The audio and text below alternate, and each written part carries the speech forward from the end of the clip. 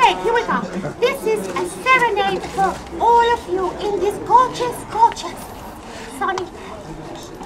Once. Play. It's on. Oh, there it is. Thank you. This one.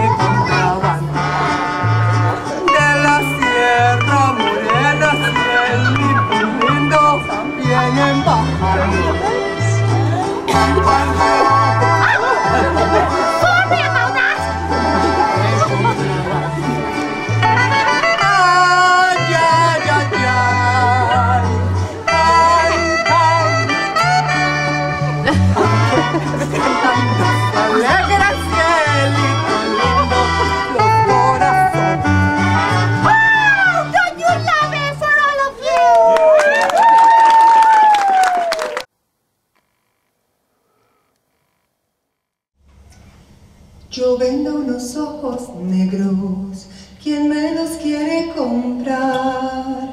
Los vendo por hechiceros, porque me han pagado mal. Yo vendo unos ojos negros, ¿quién me los quiere comprar? Los vendo por hechiceros, porque me han pagado mal.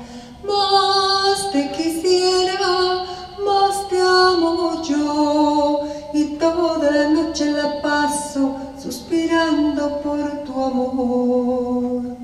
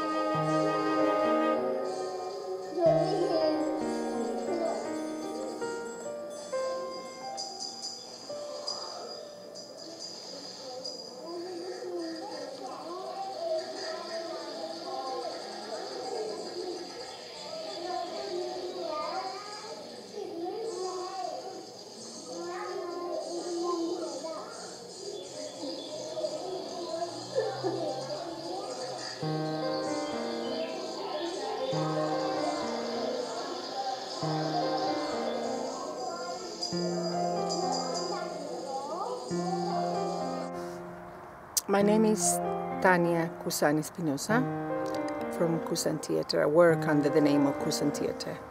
I am here at the allotment because it's really where I have spent all this time as the work kind of dried up completely. The theatre work and the dance work and all of that has gone completely. So I have used the allotment as my refuge and as a way of reflecting and kind of thinking of what next, what to do next. I was born in Colombia, but my family is from different places. My father was born in Prague, and my grandfather was Italian, and my grandmother Polish. My mother is Colombian, so my background is quite mixed, and I love that. Just as we see here in the allotment, I mean, I've been here looking, and I'm very interested in permaculture, and I was thinking about my stories, and I was thinking about what are my stories, where do they come from? And they come from all of the seeds that were planted on me from my parents, my background, my family, and all of that, which is very combined. And the same thing happened in this place that I've created. And I was thinking, how can I combine the principles of permaculture into what I do?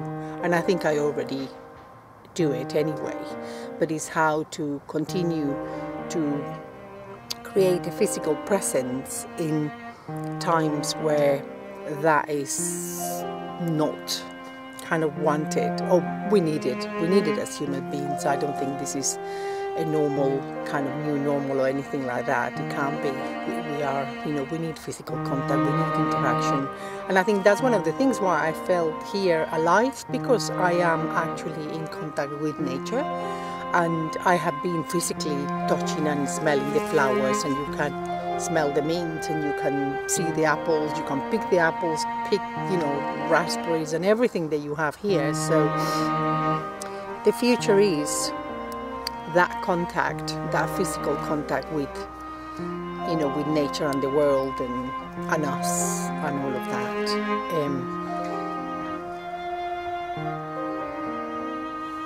I think the books, in a way, for a while or for now, the books are that physical connection that at the moment we can't quite have. I always work with my mother. She's in Colombia with my sister, and she runs they both run a dance school. And my mother is a writer and a poet and a teacher, an amazing teacher. Is the person I started with learning theatre and dance and everything. And she has written all her life, and I have worked with her stories, her poems, forever since I came to England about in '85.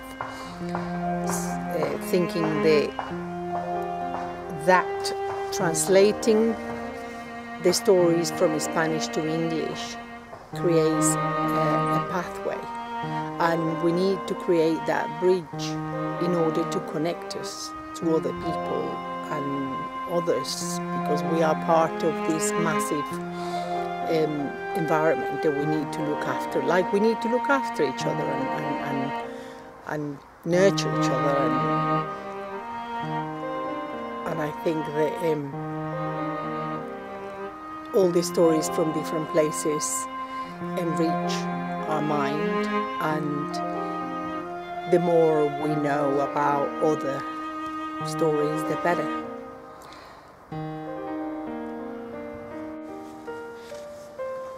La calle de San Bruno, Bogotá, 1975. La mujer corría como alma que lleva el diablo, persiguiendo a la niña ladrona. Ya cansada, la mujer con su corpulenta humanidad se detuvo para sentarse en el borde del andén. La niña que robó la manzana vivía en la calle de San Bruno, arriba en la loma del barrio Egipto.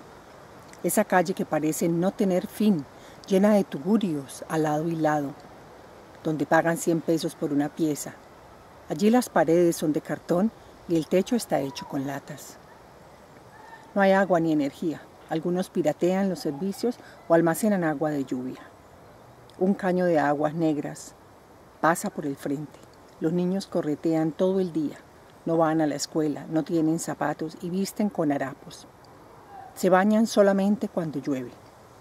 Allí vive la niña ladrona. Le dicen la cabra. por los saltos que hace cuando huye despavorida por robar. Yo le diré gacela, por sus piernas largas, su cabello color miel, sus ojos oblicuos amarillos de animalito asustado y salvaje. Esos ojos solo se cierran un poco para dormir en las noches. Ella vigila el sueño de sus hermanos pequeños. Si en las mañanas amanece sin nada para comer, sale a pedirle a cada vecino algo. Algunas veces le dan un trozo de panela. Los deberes de esta niña son muchos, con solo 12 años de edad. No solamente cuida a sus hermanos, tiene un padre paralítico que cuando puede hace cucharas de palo que la niña trata de vender a muy bajo precio. La madre los abandonó, se fue y nunca volvió. Era muy joven. Las tragedias en su barrio fueron muchas. Un incendio que terminó con la vida de un vecino. Un pequeño que murió al caer al caño cuando una avalancha de agua y lodo arrastró la mitad del barrio. Lo encontraron flotando. El corazón de la gacela se fue volviendo de piedra. No tuvo infancia, no pudo estudiar y nada de lo que debió tener como niña que era. Cuentan que años después se paraba en las esquinas muy maquillada, con ropa inapropiada para su edad y fumando no sé qué cosa. Apenas tenía 14 años. San Bruno Street, Bogotá, 1975. The woman was running as if the devil was after her soul, chasing the thief girl. Already worn out, the fat woman stopped to sit on the edge of the pavement. The girl who stole the apple lived on San Bruno Street. Up on the hill in the Barrio Egipto, that street seems to have no end. Slums on each side, where you'll pay 100 pesos for a room. There, the walls are made from cardboard and the roofs with cans. There is no water or energy. Some tap into the services or store rainwater. A sewage pipe passes in front of the barrio. The children run around all day. They don't go to school, don't have shoes and dress in rags. They only bathe when it rains. There lives the thief girl. They call her the goat from the jumps she makes when she runs off in terror after stealing. I will call her the gazelle for her long legs, her honey-colored hair, the yellow slanting eyes of a small and frightened wild animal. Those eyes only close a little to sleep at night. She watches over the sleep of her little brothers and sisters.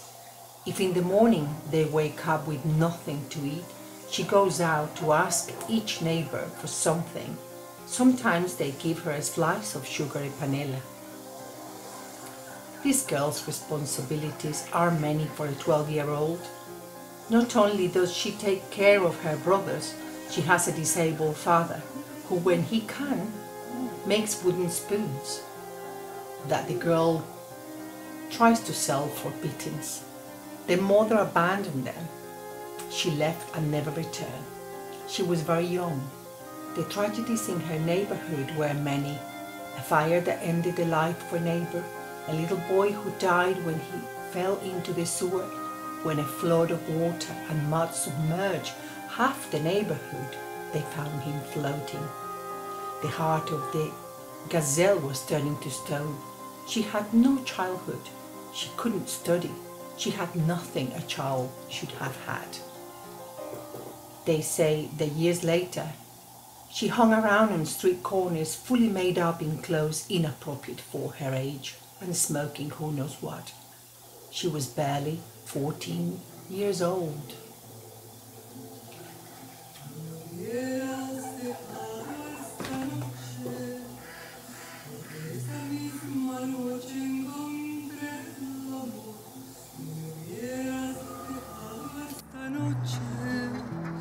Porque esta misma noche encontré el amor, me acogiste destrozada y me devolviste entera en esta pequeña tierra donde pondré la mirada. No me hubieras dejado estar esta noche, porque esta misma noche encontré el amor. No me hubieras dejado esta noche, porque esta misma noche encontré el amor. Me acogiste destrozada y me devolviste entera en esta tierra lejana donde pondré la mirada.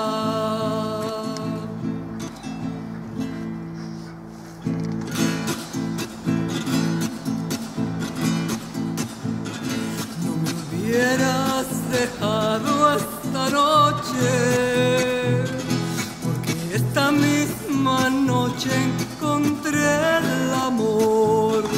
No me hubieras dejado esta noche, porque esta misma noche encontré el amor. Me acogiste